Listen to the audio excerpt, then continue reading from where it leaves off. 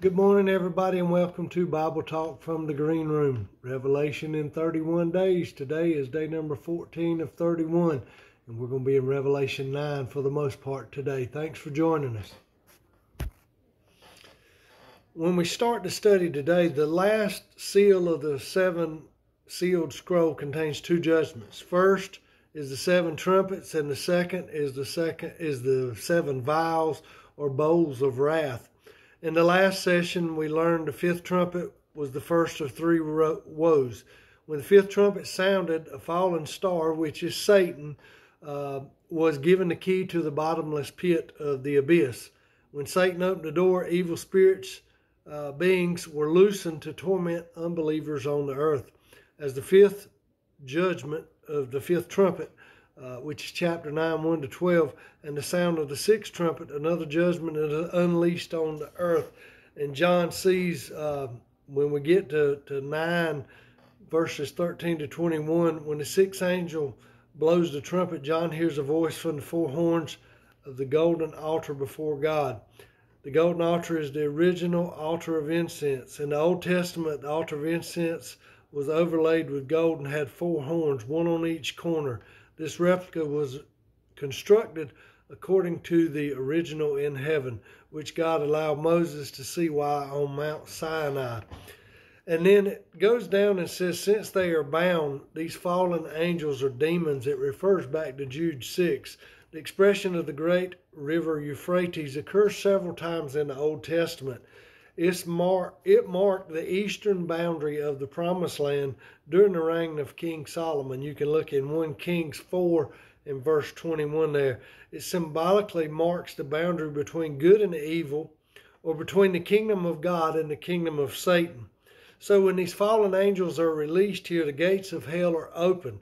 Now, I'm going to tell you, go look in Matthew 16:18, and what does Jesus say about his church in the last phrase of that verse there?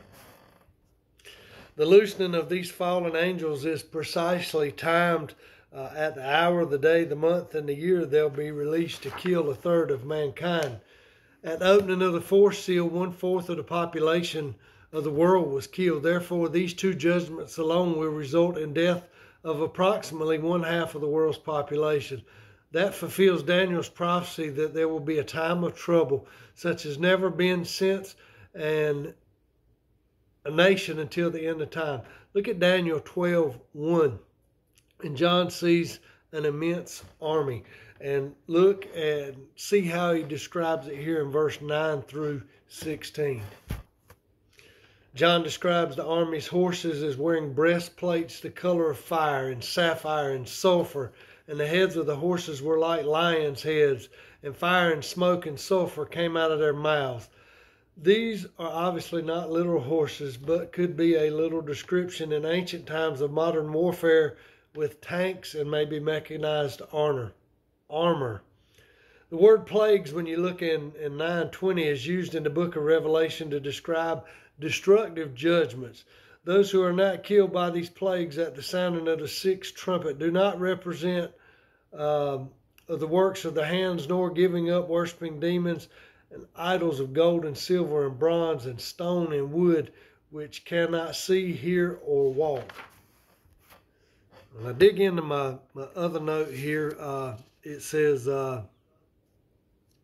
Christmas message through Revelation 9.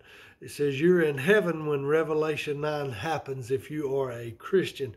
Talks about the fifth and the sixth trumpet judgment as we went over the first and the second woe. Then when we look at the seventh, that's going to be in Revelation 11. The fifth judgment, fallen star, person, it may be Lucifer, Satan. Then talks about demonic locusts and torment for 5 months. These demonic locusts, they're from the shaft at the bottom of hell, and they torment people. The people will want to die in this time, but they can't through there.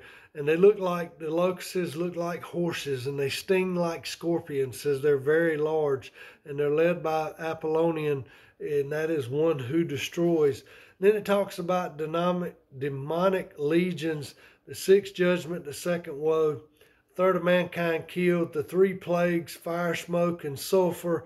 Talks about Babylon, which is modern day in Iraq, there, the Euphrates River, which is near the Garden of Eden, and it talks about the 200 million demons.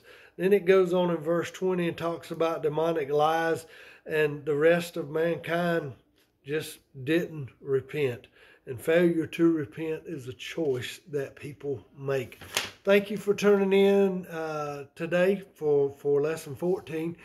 Looking forward to tomorrow. Lesson 15 will be in Revelation 10, talking about the angel and the little scroll. Y'all have a good day.